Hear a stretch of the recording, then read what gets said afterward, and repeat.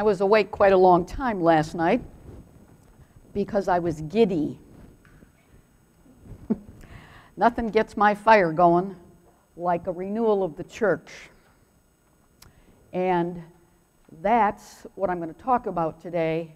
And it's not a renewal of the church. It's a renewal of all this church and all the other churches who believe in Jesus Christ.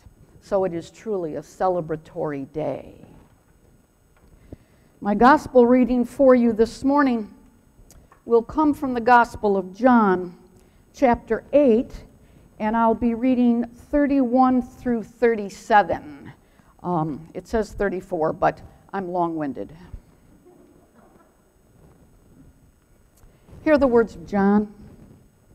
Then Jesus said to the Jews who had believed in him, "If you continue in my word, you are truly my disciples, and you will know the truth, and the truth will make you free."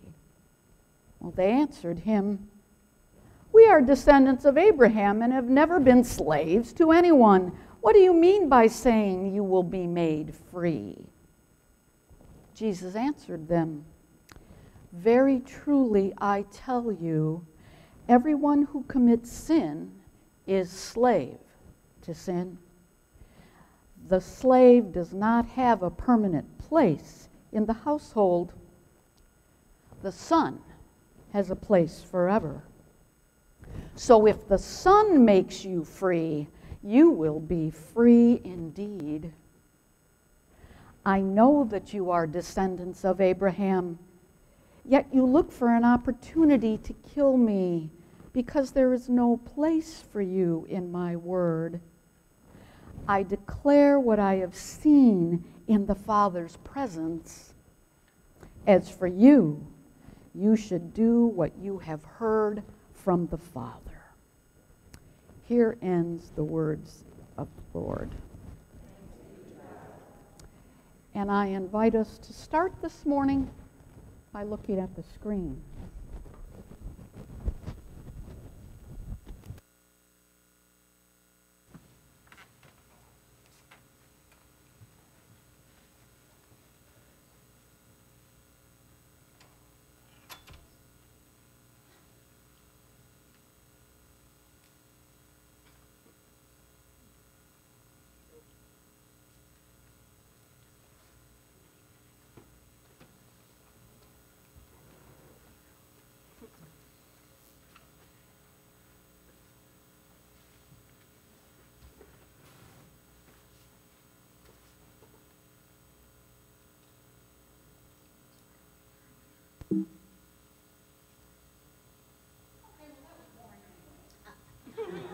He had no idea that he was striking the match that would light up Western civilization.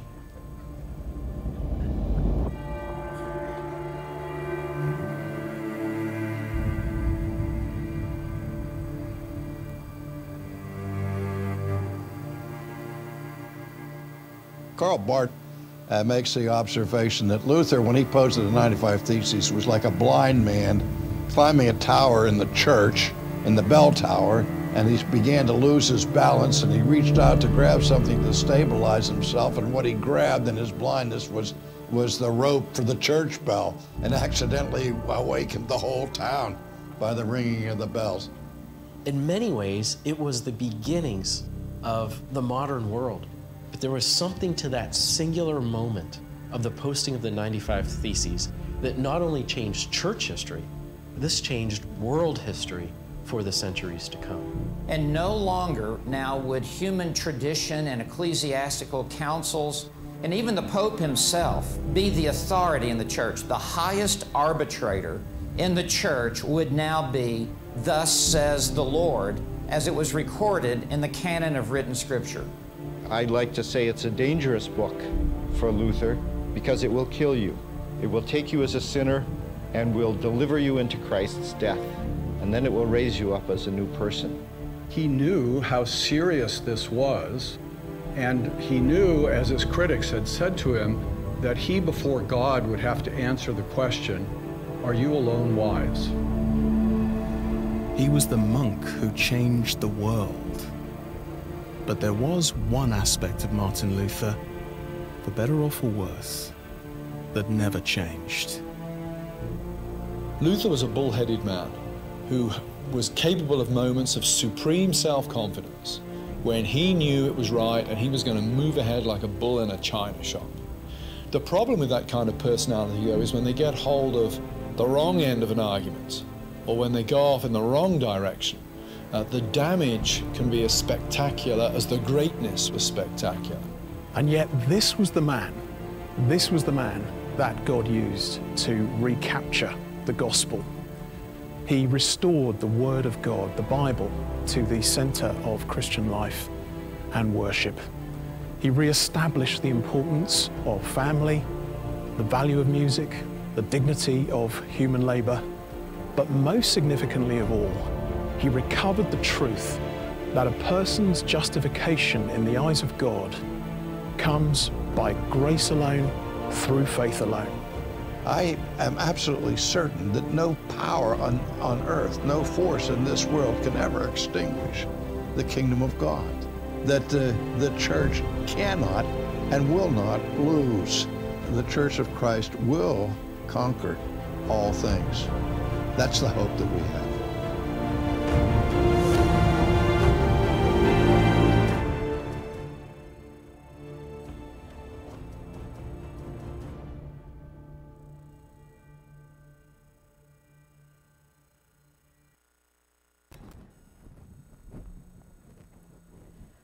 He was the beginning, and certainly not the end.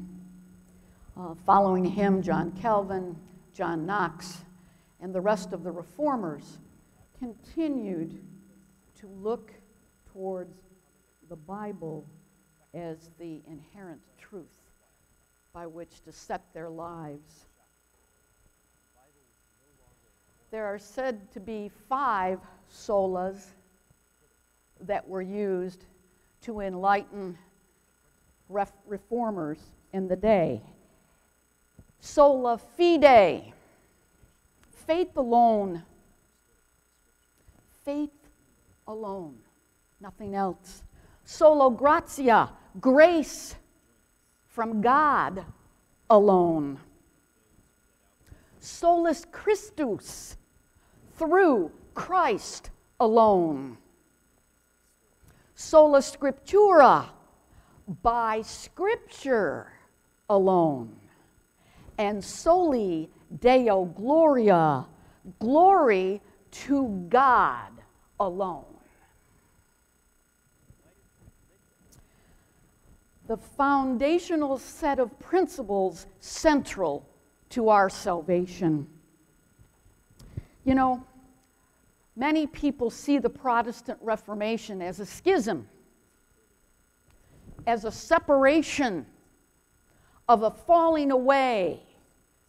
Not many think of it as transformation, and certainly fewer still think of it in the term of deconstruction. I am on the side firmly of looking at what happened in the early church that brought you and I together today as merely an act of deconstruction, of taking down walls that separate us, not destroying, changing, moving on, moving out, and moving away. The Reformation of the world, and specifically the church, was merely a trying to break down the walls so that we could be the one holy, united church of Jesus Christ. Thank you. Can I get an amen? And I did. If we look at what we have in common with all Christians, we can view the Reformation as a universal church, reformed and reforming. What we have in common as Christian believers is the baptism, the Apostles' Creed, the Lord's Prayer, the public reading of Scripture, the liturgical calendar, or the Christian year is how we celebrate together as Christians. And the book from which all truth comes. In particular, the book of Psalms, which John Calvin called, the book of Psalms is the anatomy of the human soul. Amen. Because it gave us the range of human emotions and made the Word of God tangible and relatable to, yes, even in 2018, you and I today. Solo gratia, by the grace of God. Solo fide, by the faith that He has instilled in you. We are saved from our weak and helpless sinful condition, not by any of our own doing, but by God's free and amazing grace. Through the justifying, enormous work, solo Christus, of God's Son, Jesus Christ. We learn this through Scripture, biblical truth, and so we cannot help but say, solo Deo gloria, glory to God alone. And there you have the reason for the Reformation. Those 5 biblical, godly principles.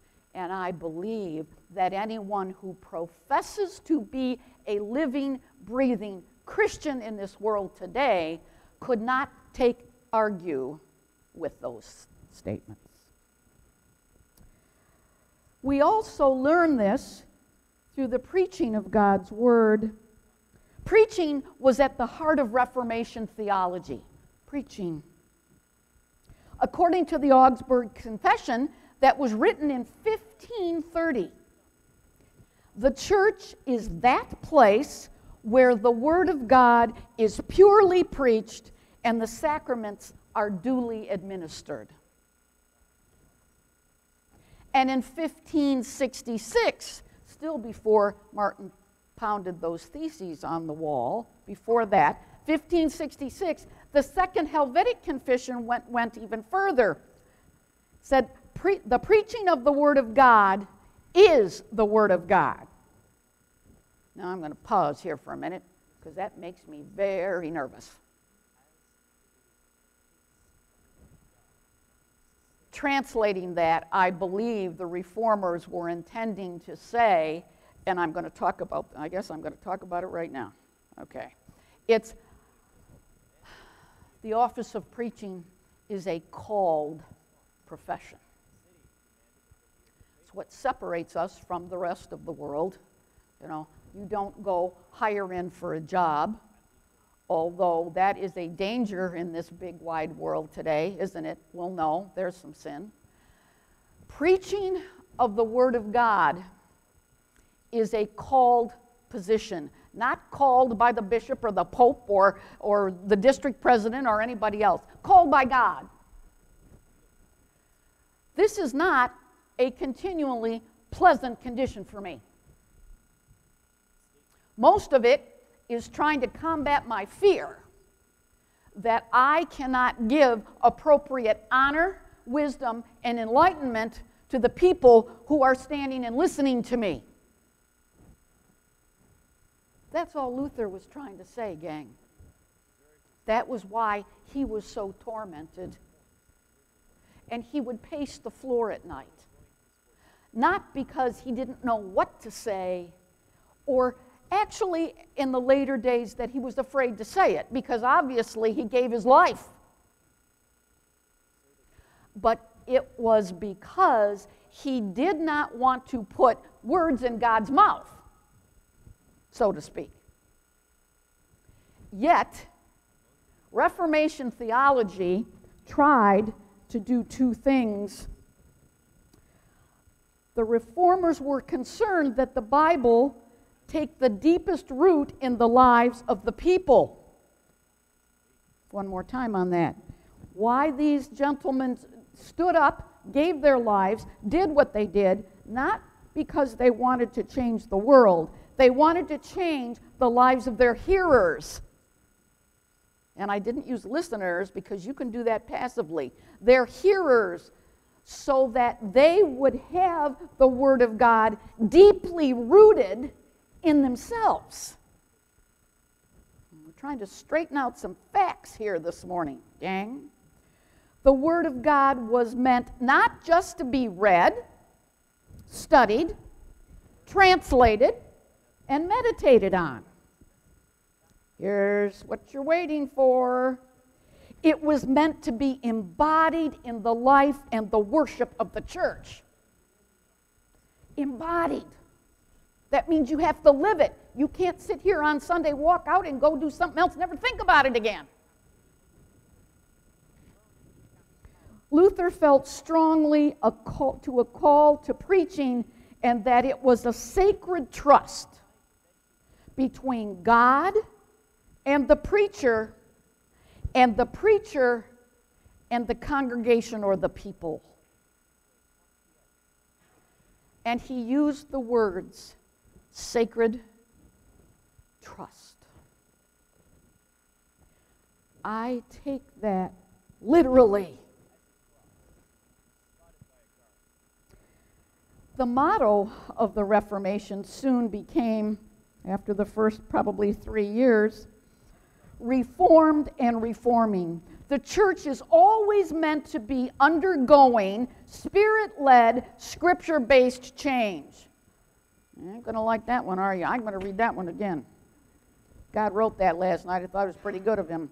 The church is always meant to be undergoing spirit-led, that's Holy Spirit, scripture-based change.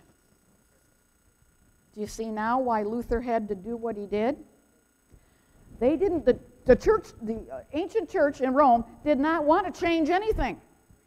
They were very happy plugging along, doing the same thing in the same way, at the same time, all the time.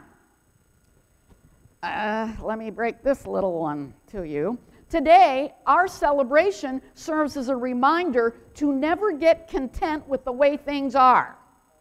Isn't that a tough one for us?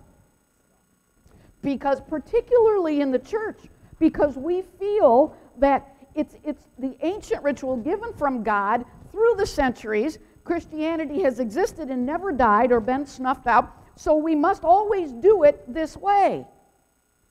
Are you really listening to God with your heart and your soul and your mind? That's why Luther had such a hard time. And following him, Calvin, and following him in Scotland, Knox. And so here we all are. All right? That's not it. Making icons that can withstand all kinds of things and never budge is not what the Reformation is about. Rather, we are called as reformers to always be heeding the voice of God, each one of us, asking God where we should go, asking God what would He have us do next. You see, Reformation is a natural process. It's an evolution, if you will. Just as in the days of Luther, Calvin, and Knox, our churches have forgotten the fullness and centrality of the gospel of Jesus Christ. If you come to church because you like the music, you better look again at why the church was formed. Now, I have a caveat here. We love our music. I mean, it is a blessing to me, personally. I think it's a blessing to this church, amen? And I try very hard to keep us on the right path of saying the reason God gave us that gift, and Luther did also, he put music back into the church, is that's an ultimate way to praise God. And that's what it's about. If you're interested in singing an aria because you like your voice, we need to have a private conversation. Okay, you're with me. I know you are. We failed to live into the power of the Holy Spirit that resides in each and every one of us. And you know what? That's why we wear red. Again, it's not a fashion statement. Okay? People I know were wondering, why do we wear red, really? Why does Pastor say, wear all your red? Well, yes, it's celebratory. We are celebrating our history. It's a reminder to you that the Holy Spirit dwells in you. That's why we wear red together as a community. It's to remind us that we are not people-led. We are Holy Spirit fire-led. And if we stay close to that Holy Spirit indwelling, you got him in you anyway, so you can't get rid of him. All right? You might as well exploit him in your being. Get close to that spirit and that fire in you so that you, like all those reformers, will be able to say, here I stand. I love those words. I pray to my Lord and Savior Jesus Christ that when I am called on, I will be able to say those words at the right place and the right time. And I'm going to ask you, as a Christian believer, to say to yourself, would I be willing to do it? That's the spiritual question for today. That's what the Reformation is about. There are no weak people in the Reformation movement. None. And it grew from 1 to 2 to 3 to thousands. But each one of those people needed to make a personal commitment to God to say, I can't just talk the talk, I have got to walk the walk. That's what that phrase means. You can't just say, oh, I'm a Christian, we have a lovely church, it's decorated very nicely. You should hear the people sing, they are amazing. I just feel so uplifted when I go to church. Yes, yes. Why are you here? You better be here to open up your heart to the Word of God, because it will change your life. You want life change? You don't need a psychologist. You don't even need a medical person right now. You need to open up your heart to the Spirit, the Holy Spirit of God, who God already gave you. The Christian tradition at its core, it's getting heavy. Christian tradition at its core is one of Reformation. It didn't begin with Luther when he pounded those 595 complaints on the church door in Wittenberg. It began with a renegade Jewish rabbi.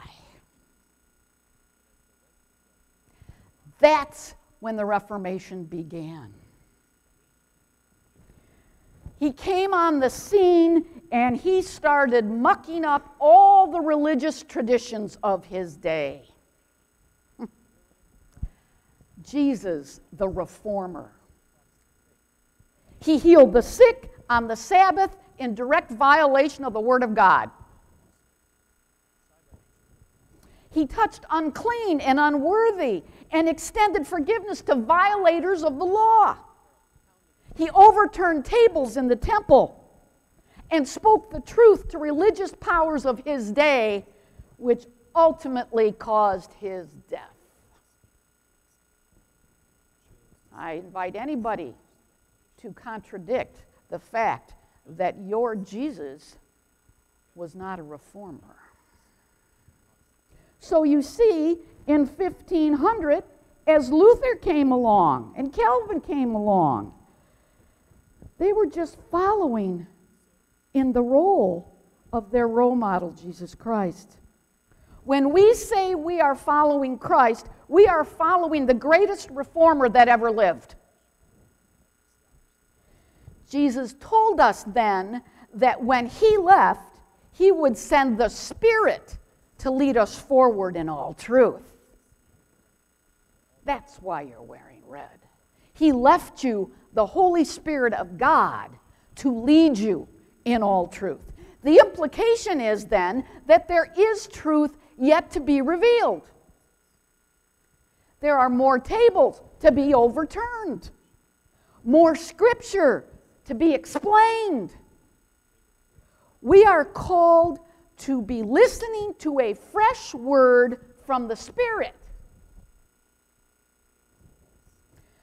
to be willing to move out of our comfort zone, to draw on our courage and our God to say first to ourselves and then to others, as Luther did, here I stand. And ultimately, as Jesus did, thy will be done. To God be all the glory for your lives here and throughout eternity. And the Church of Jesus Christ said, Amen.